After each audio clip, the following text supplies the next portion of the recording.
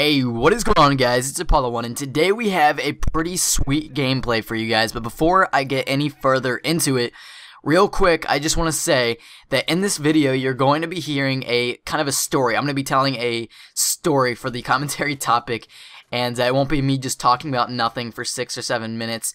So this is probably the first time I've told like a life story since the end of Black Ops 2. It's been a long time, so I'm going to try to get back into doing commentaries about some interesting stories and stuff like that. So anyways, the gameplay you are watching is a double assault chem strike. Now, if you guys don't know what a double assault chem strike is, it's basically you get the chem strikes while using the assault package. It's very simple. You don't have specialists or support on, you're using your assault kill streaks, and you happen to get a double chem strike. Now, the reason why that is so difficult and extremely impressive is because you're not using specialists. That doesn't help you with like getting kills with your gun. It doesn't turn you into a super soldier like specialist does. And then support, you have your ballistic vest, you have your oracles, you have your satcoms, things that help you out and find where your enemies are and protect you against your enemies. And that's what support is used for. It helps you still for those gun kills because it helps you find your enemy and stay alive a little bit longer.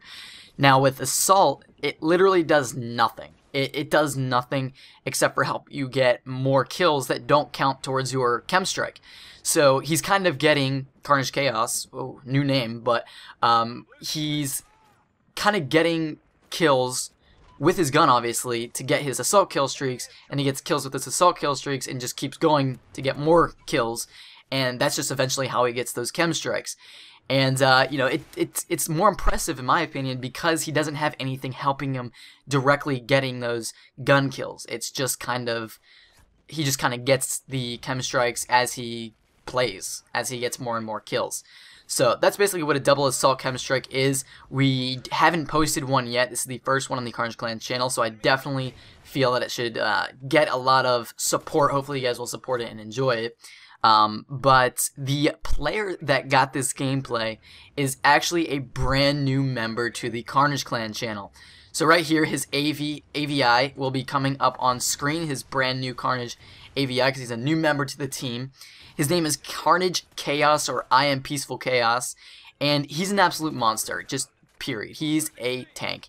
He has, gameplays in Modern Warfare 2, Modern Warfare 3, he has Black Ops 2 gameplays, and then obviously Call of Duty Ghost gameplays, all that are high standard gameplays. You guys, I guarantee will enjoy them.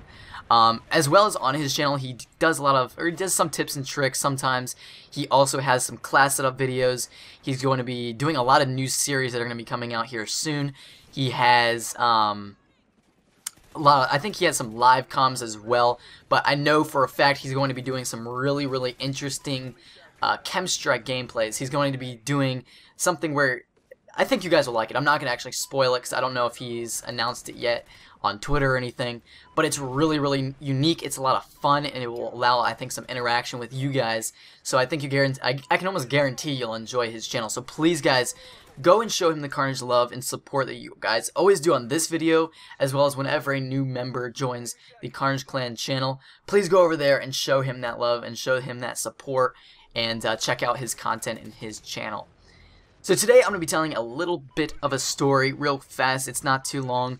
So I don't know if you guys are aware of or have these around you, but there's these things called haunted forests, or Field of Screams is another name for it. That's a company.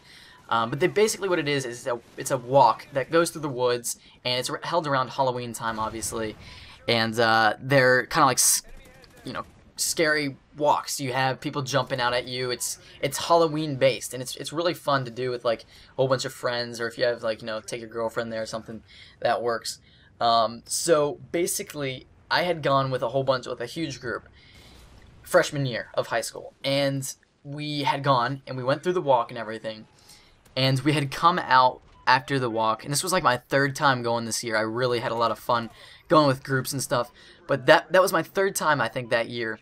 And we had come out to the parking lot, and there was like oh god, I don't know what to call it. They're kind of used for like construction to block off. You kind of set up not a cone, but like they're like it almost looks like those things that in track, I don't even know what they're called. I don't run track, but they're basically those things that you jump over in track. But these weren't that. It was used for construction. And I'll put a picture on the screen so you guys know what I'm talking about. But basically, there was one of these things just sitting there in the middle of the, like, not street of the parking lot, but there was, like, part of this parking lot that went off to the side, and there was no cars there, and a whole bunch of people were hanging out, probably like 100 people. And we had walked over there, and there was one of these things just sitting there in the middle of everyone. So, I think like 2 or 3 of my friends had gone up to it and tried jumping over it, or wanted to jump over it. Nobody had done it already, but they were like standing there like, oh yeah, I'm going to try to jump over it. And I was actually on the phone with like, I think a girl or something. Yeah, it was a girl, and because it gets part of the story here in a second. And they were, you know, thinking of whether or not they should jump over it or not. So, being a cocky freshman, I had, you know, on the phone with the girl, of course, and a whole bunch of people standing around and everything. I had walked over to this thing on the phone and attempted to jump over it. This is not going to end well, you can probably tell. So I had gone right up to it. Like I said, I'm on the phone, like distracted, not even like preparing or anything. And I just tried, I go right up to it too. I didn't run or do anything. I just went right up to it. And I knew I could jump high. I knew I was capable of jumping over this, but not in these circumstances, not standing right in front of it on the phone. And I don't know what I was thinking, but I attempted to jump over it, and I thought I had made it. I thought I cleared, my feet had cleared the top of the little, I don't know what to call it, like barrier, and the tip of my left foot had caught the top, and I fell face flat on the ground, hit my arm, like slammed down on my arm, my face and everything. And I just laid there, and I just remember like the phone like flying across the street, and me just laying there in pain. I was so embarrassed. Literally 100 people were like freaking out that I just smashed my face into the concrete. And I remember just getting up and acting like everything was okay. I was like, oh yeah, I'm fine, like laughing and stuff. Yeah, I'm fine. Like at the same time, I wanted to cry. My face hurt, and my arm I literally thought my arm was broken. It hurt so bad.